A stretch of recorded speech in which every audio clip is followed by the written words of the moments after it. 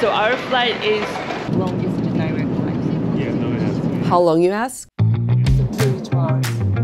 The longest flight we've ever been on. Are you still alive? Yup. We recently took a 22-hour flight from New York to Bangkok. And in this video, I want to share some tips and tricks that helped us survive this long-haul flight. Tip number 1. Invest in travel gadgets. Protective eyewear. Of course, not every gadget will be worth your money.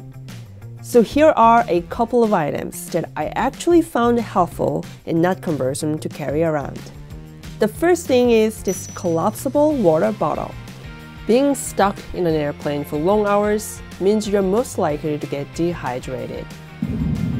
So make sure to stay hydrated and don't be shy to ask to fill up the bottle. You're saving their paper cups and services. Once you are done, you can deflate the bottle and store it in your suitcase easily.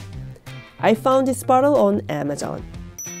The second item is a travel pillow from TRTL, and it's designed to support the neck and prevent neck tension from sleeping wrong.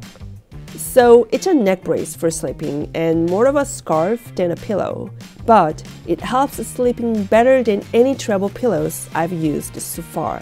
How to use it? You can wrap it around your neck and have your shoulder and neck in contact with this frame. I was pleasantly surprised how much this helped prevent neck tension. I have no neck tension. This really kept my neck in position. Awesome pillow. Next item is an inflatable travel pillow, and this pillow is designed for crouching sleepers, like my husband. It's quick and easy to inflate the pillow and gives great support for sleeping face down. Gives you really isolated, nice feeling. Or just spending $20–40. Additionally, noise cancellation earphones and a sleeping mask can also help you have a better sleep on an airplane. Tip number 2. Keep your clothing loose and comfortable, except the socks. Try over-the-counter compression socks. These socks gently press around your ankles, helping blood circulation. I usually get swollen feet and legs by the end of an international flight, but this time I barely had that problem. The socks definitely help to reduce the swelling. Now, I'm not flying anywhere without them. Tip number 3. Freshen up occasionally for psychological reasons. For me, the best way to survive a dreadful long-haul flight is to remind myself that I am treating myself with a vacation. So I like to pamper myself and browse cosmetics in a duty-free brochure, constantly reminding me that I am on a vacation. Speaking of vacation, here's the tip number 4. Rich and smooth. Eat and drink in moderation. Sure, having a little bit of light beer can help you relax, but avoid heavy drinking and having spicy and raw vegetables. They can make you gassy during the entire flight. I'm so hungry. I've never been so hungry on an international flight. Also, pack enough snacks. Some airlines will surprise you by not offering any food to purchase on an airplane. Tip number 5. Be productive. Bring a project to finish. Sometimes motivation to get things done can be a great distraction to a long-haul flight. When you're focused, time will go by faster. Tip number 6. Get the best seat that you can.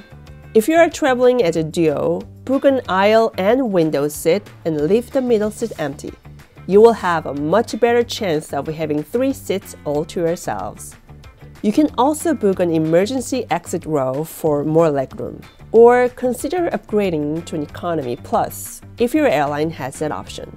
We paid about $100 more per person and upgraded our seats to Asiana's Economy Smartium. The extra legroom was worth every penny. Last but not least, tip number 7. Be organized.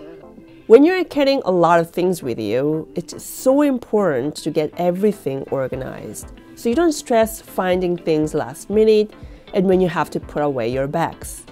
Here's a travel accessory that I highly recommend you to try if you haven't yet: a tracker. We've been using a tracker from Tile for many years now to keep track of our passports, IDs, and important travel documents. Just like that, our longest 22-hour flights have come to an end, and the 3 weeks of traveling has just begun.